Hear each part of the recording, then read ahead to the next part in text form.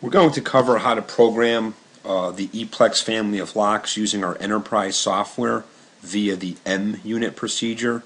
What I have currently on the screen here is our wireless 3.1 software.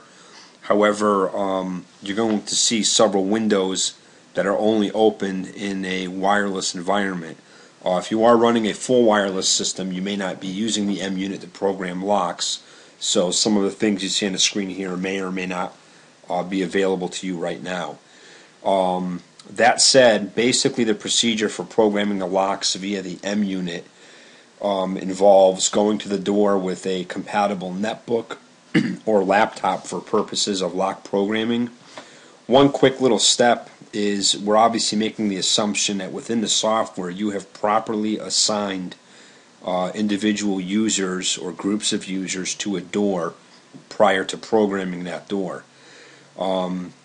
A quick little check you can do if you'd like is within the software you can either select the icon right here or the option for access assignment, and this basically will allow you to look at a door from a group. You pick your individual door, and when you select assign users, it's just a quick little check to verify that the users are in fact assigned to the door.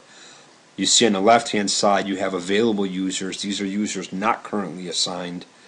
And then on the right hand side you will have your assigned users. If you click on an individual user, you would also see what schedule they belong to. In this example here, this user was assigned to the door via the access group.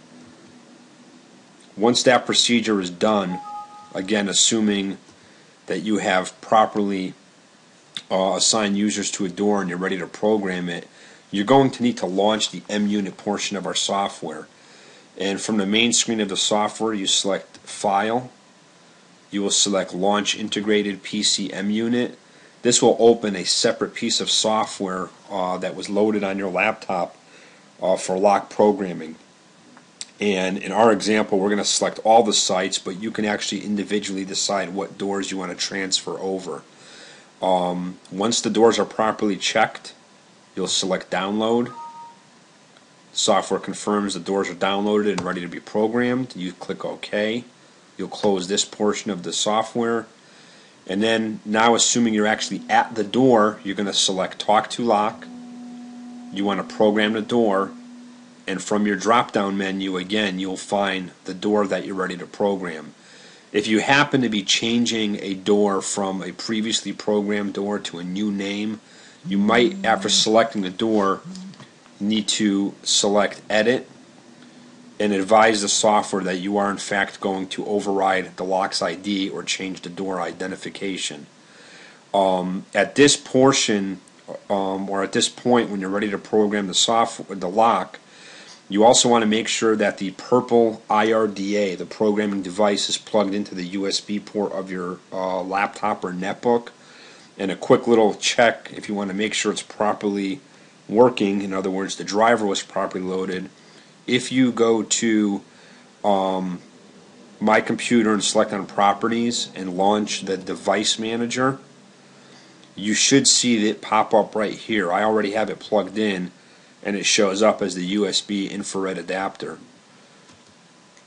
So once that thing is plugged in and you're ready to program a door, you'll select the door you're ready to program.